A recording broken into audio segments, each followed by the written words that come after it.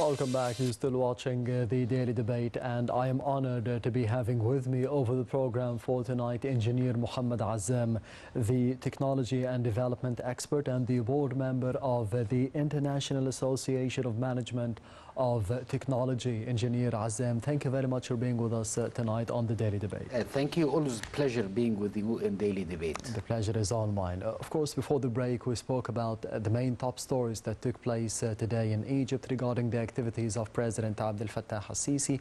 One of them mentioned the economic crisis that is hitting the entire globe and the economic effects on the Egyptian citizens. What is the role of technology in mitigating the solutions for resolving the economic crisis for the Egyptian citizens here in the country?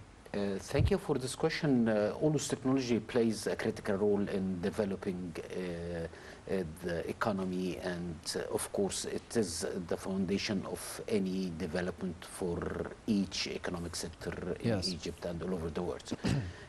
Always, if you need to be competitive, if you need to have a resilient ecosystem that is capable to cater the changes that we are witnessing every day, and of course we've seen a lot of unthinkable occasions and unthinkable even crises such as the outbreak of COVID-19 and even the conflict in East Europe that took place in February 2022. It shows the importance of building resilient ecosystem, and resilience is only achievable by utilization of technology for modernizing your trade system, for modernizing your supply chain, for having the ability to forecast the demand and to deal with unforeseen challenges that could come to the surface any minute, because with the technology you'll be able to connect both physical and virtual worlds all together, and you would be able to forecast and foresee the dynamics of the market, and would be able to, based on this forecast and foreseeing, to manage and optimize your value chain from the production side and from the logistics side and from the delivery channels side. So without having all this all connected together with an ecosystem that is capable to help you to able to deal with such challenges, of course it would be very hard to realize an resilient and efficient ecosystem. So it would be very important to utilize technology to the maximum in every single economic sector, connect all sectors together, having the big picture in mind and having the ability to analyze the data and having forecasted plans for the near future and beyond this near future, and employing also technology in your industrial sector and trade sector would help you, of course, to have quality product and services that could meet the international taste of the local, domestic and international markets as well. Yes, President al-Sisi also mentioned that we need to be implementing structural reforms in terms of technology, because it is the main indicator in terms of reforms, the main factor in terms of implementing structural economic reforms for the future of Egypt. Where are we? What do we need to be doing on the near term and for the long run as well in terms of technology to be getting better results and faster results as well? For example, if you look at any economic sector or service sector, if we are talking here about the trade sector, you need to see the whole value chain all the time.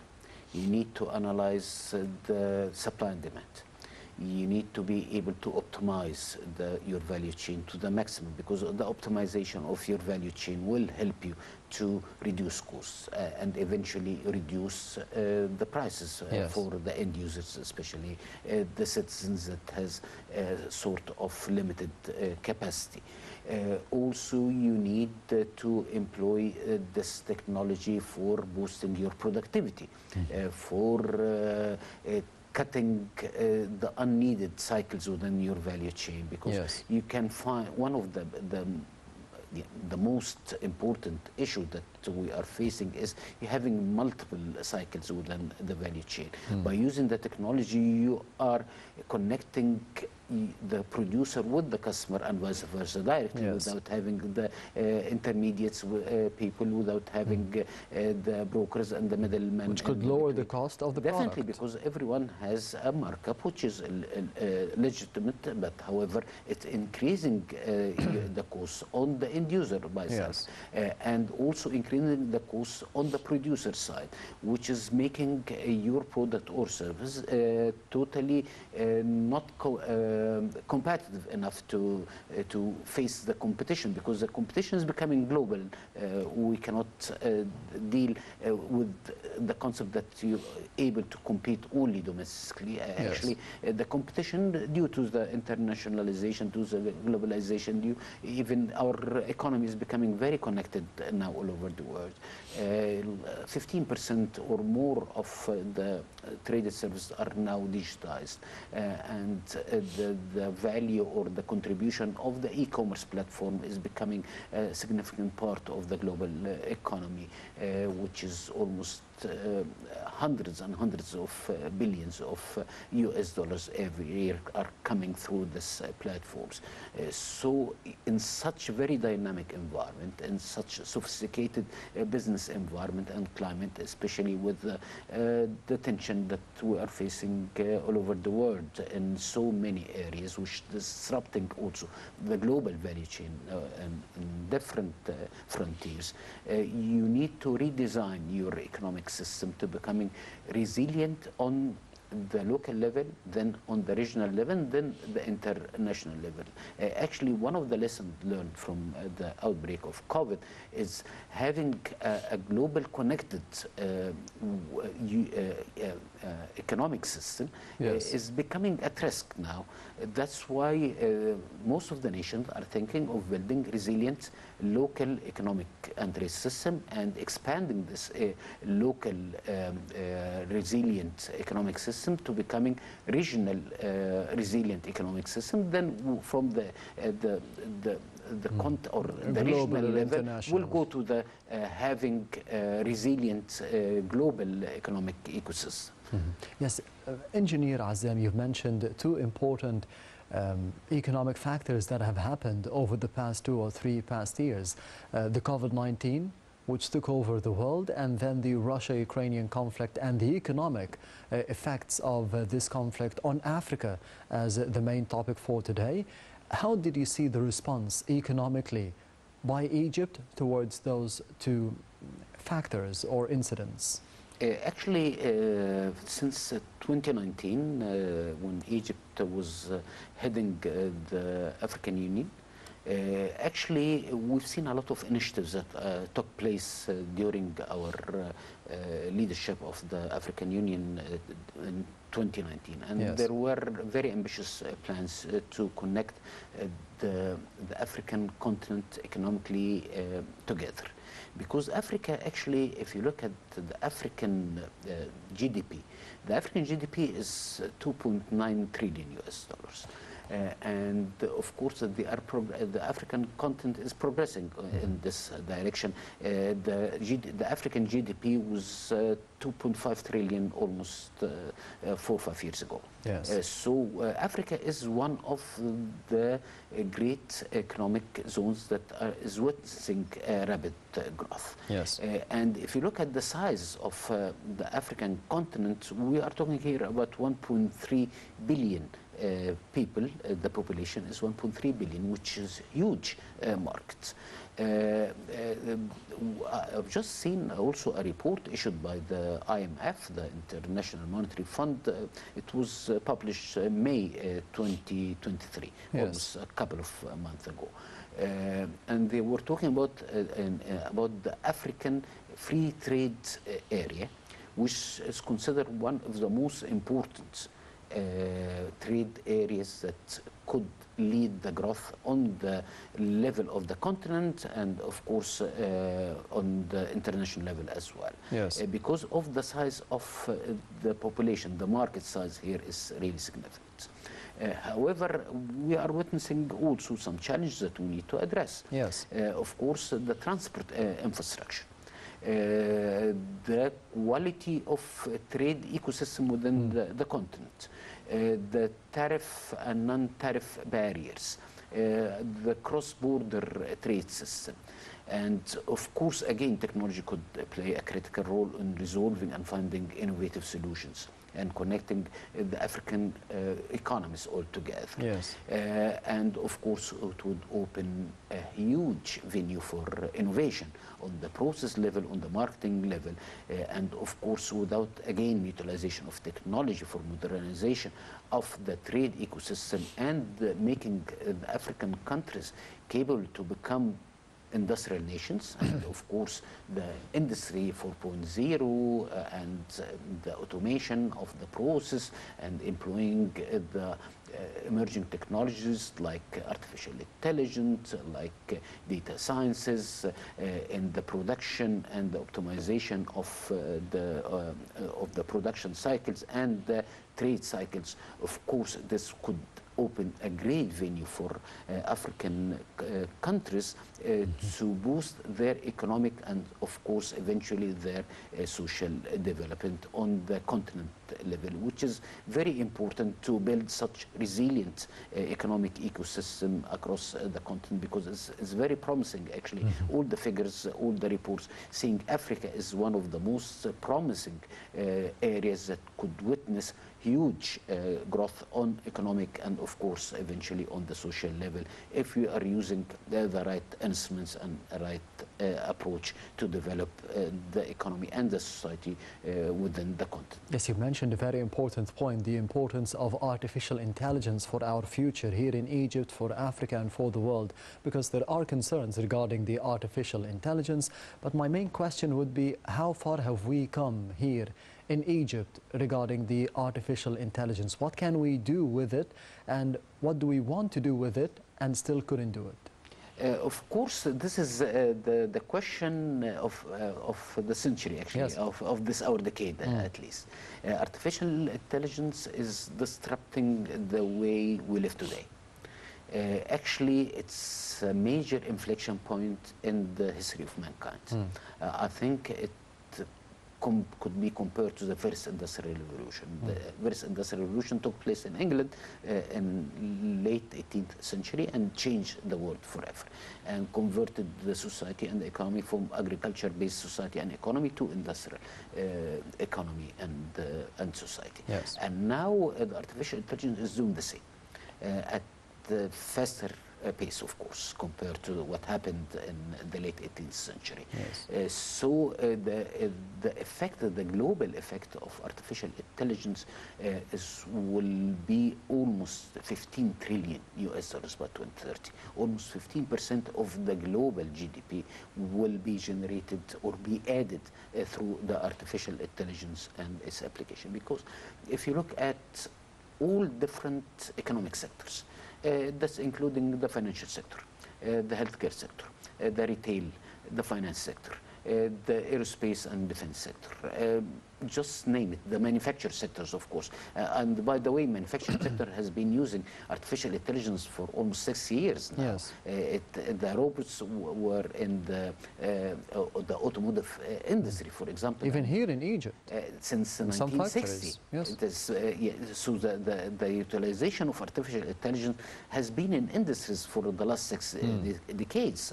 But however, it will be boosting the efficiency to the maximum, will boost the quality control to the maximum. We are talking here about zero defect manufacturing concepts. We are talking here about fully optimized production cycles, which is will be reflected on the cost and quality of the finished products and services provided to the end users.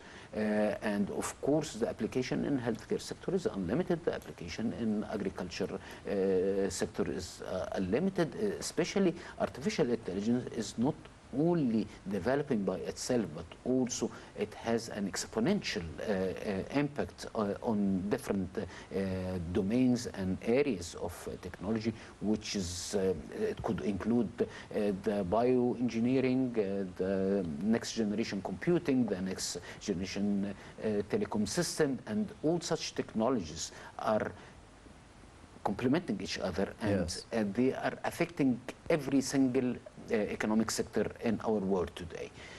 And Egypt, of course, we have a strategy for artificial intelligence. The strategy has a pillar for capacity building for youth, to have a workforce is capable to deal and produce and generate technologies related to the artificial intelligence domain. There is another pillar within the strategy that is talking about the implementation of artificial intelligence in different sectors, that's including the healthcare sector, the agriculture and water management sector, for example. Also, there is another pillar that is concerned of having sort of international cooperation between Egypt and the other countries who are excelling in the domain of AI for drafting and articulating frameworks for responsible AI utilization, for having a sort of knowledge transfer mechanism to have this kind of technology available for our youth, and our ICT community to develop and implement such enormous amount of this emerging technology for boosting the development in every single economic sector. By the way, we have one of our startups is considered one of the top 20 startups working in AI domain all over the world. From Egypt? From Egypt, yes. And this means that we could be having this technology sooner rather than later, more developed in the country. Definitely, and it wouldn't be imported from the outside. Actually, you need always to have a sort of knowledge transfer all the time, because it's a very high pace technology, and of course you need to invest more in research and development. And now we are seeing so many colleges and universities are specialized in the domain of artificial intelligence in Egypt.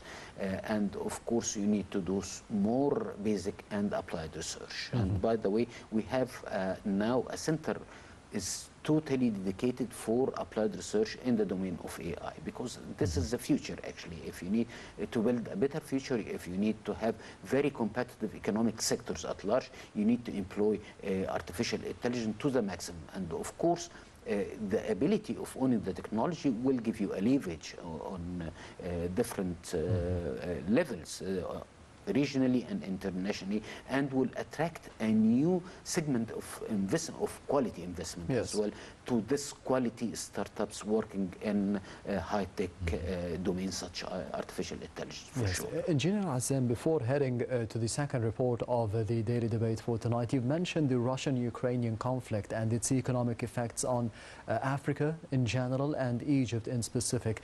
In the past couple of weeks, President Abdel Fattah al-Sisi was present at the Russia-Africa Summit in St. Petersburg for the economic development and the humanitarian development as well. How do you see the importance of this summit in terms of mitigating the differences between the Russia-Ukraine conflict and the economic effects of it on Africa, because the African leaders were there and they spoke about the needs of the African continent and the role of Egypt in specific, because you mentioned that Egypt was heading the African Union in 2019, and this is the second edition of it held in 2023. The first one was when Egypt was heading the African Union in 2019.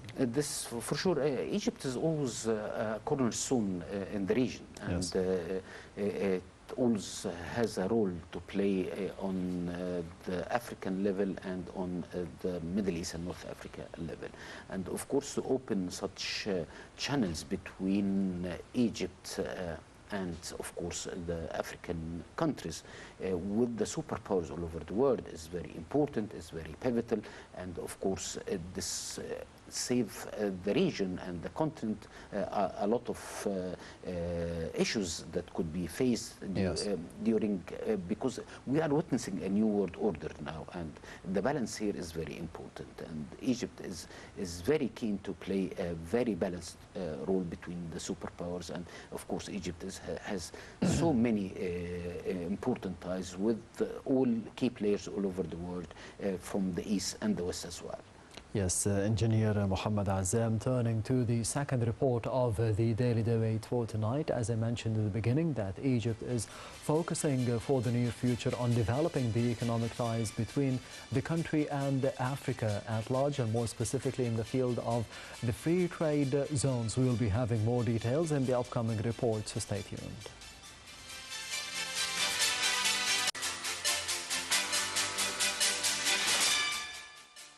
With Africa in recent years. Minister of Trade and Industry Ahmed Samir announced that the value of trade between Egypt and African markets reached approximately $2.1 billion during the first quarter of this year. The value of Egyptian commodity exports to the continent amounted to $1.6 billion, while the value of Egyptian imports from Africa amounted to $506 million. This comes at the latest report received by the General Authority for Export and Import Control on trade exchange between Egypt and Africa during the first quarter of this year. Samir highlighted that the ministry is currently working on achieving economic integration between African countries and overcoming obstacles that may hinder trade movements between countries. The ministry also aims to benefit from trade agreements signed between Egypt, African countries and blocs such as COMESA and the African Continental Free Trade Agreement. In addition, the ministry seeks to expand participation in specialized exhibitions and increase Egyptian commercial representations in many African countries. Egypt has been actively seeking to strengthen its economic ties with Africa in recent years and has made significant progress in this regard. In 2020, Egypt became the first country to sign the African Continental Free Trade Agreement, which aims to create a single market for goods and services across the continent. Additionally, Egypt has been increasing its investments in various African countries, including infrastructure and energy projects.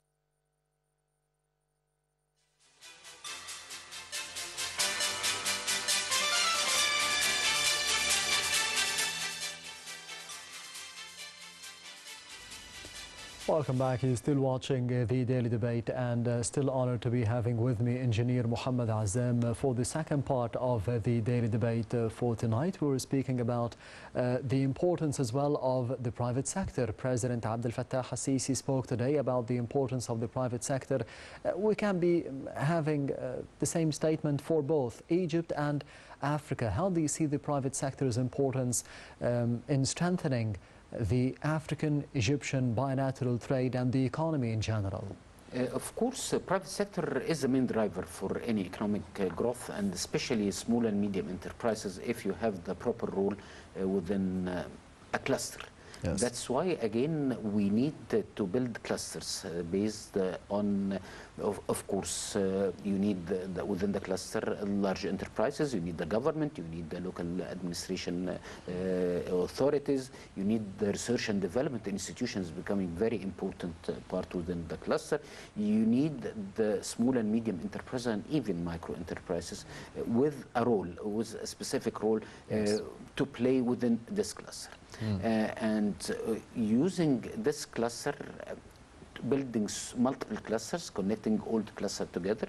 First, you need to build this cluster on the local and national level and connect these clusters all together domestically, and then build such clusters and similar clusters or complementing clusters across the continent, and also connect all them together. And of course, the private sector is the main driver of employment as well. And because they are easy to open so many opportunities for workers and labor force to work within the private sector, within the economic activities. And of course, again, you need to unify this vision across the continent, because if you need to excel, if you need to have a resilient economic ecosystem on the level of the continent, you need to unify the vision of the continent of complementing each other. We cannot duplicate each other. We don't need to. There is no need to compete with each other. Yes. But the most important thing is to complement. If you are in Egypt, for example, you can excel in the logistics economic sector. And in high-tech economic sector. In some other areas, you can excel in the domains related to mining, for example, or agriculture, because they have the water resources and lands are available to be used over there. And building such clusters and connecting all them together within a holistic approach and holistic vision that can see the 360 degree of the different industries and different economic sectors within the continent, I think Africa could play a pivotal role in the new world order and could be one of the economic superpowers within 10 years or a decade from now. And of course, if we are talking here about the continent GDP, we are talking here 2.9, and they are actually increasing by 20% every year, and on average, and most of the economies are progressing at a very high pace, and the size of inter-trade between the African countries is progressing. Actually, we are talking here about $1 billion across the continent, and aiming to be having a 50% increase by 2030. Yes.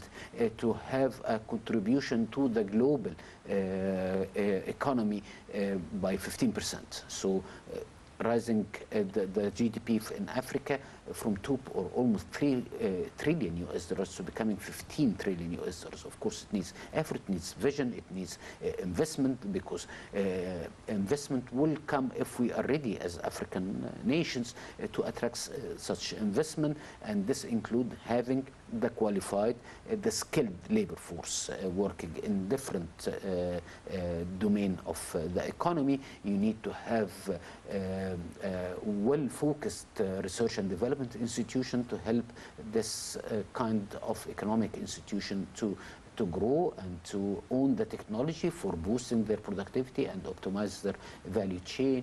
You need to build more infrastructure, that including the logistics hub, as you said in your report, and of course to building roads. You need to have advanced and modernized railway or transport system, because the size of the continent is very huge, and yes, you cannot depend on air freight, for example. It would be very expensive and definitely will make you not competitive.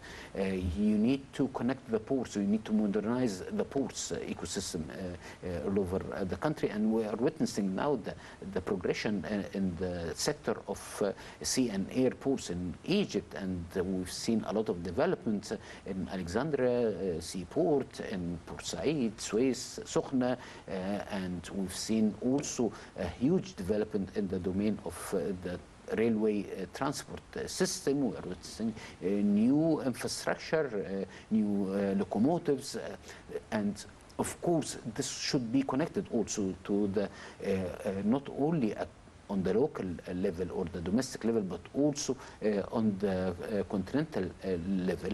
And without complementing each other, I think we are losing a great opportunity yes, for boosting our economic development, and of course increasing our GDP and ultimately the GDP per capita on the continent level. So it's not easy, but it's not hard if we unify the vision among the countries, and we see how we can complement each other, and having what I say a master plan or a blueprint for the economic development across the continent. Especially Africa has a very ambitious plan for Africa 2063, which is could be the base for the future economic and social development across the whole continent. Yes, and for the benefit of Egypt and Africa, we need to be increasing competitiveness. We need to be eliminating the bureaucratic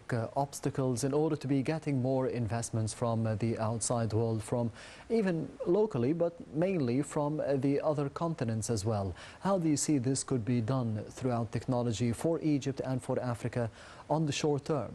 On the short term, actually, digital transformation of the governmental services or the public service at large could be a magic in this regard, because it eliminates or even eradicates a lot of issues that were facing over the last 4 or 5 decades. So technology, again, if you be able to integrate or having only channel for providing the public service throughout the technology, like Digital Egypt platform, for example. Yes. We discussed this so many times together, and having or availing such services in a very systematic way, in very standardized way to the public sector, to the private sector, and even to individuals and citizens and small businesses, this could leverage your competitiveness to a great extent. And of course, if we can connect these ecosystems all together across the continent, you will have a major disruption in the domain of custom clearance for cross-border trade.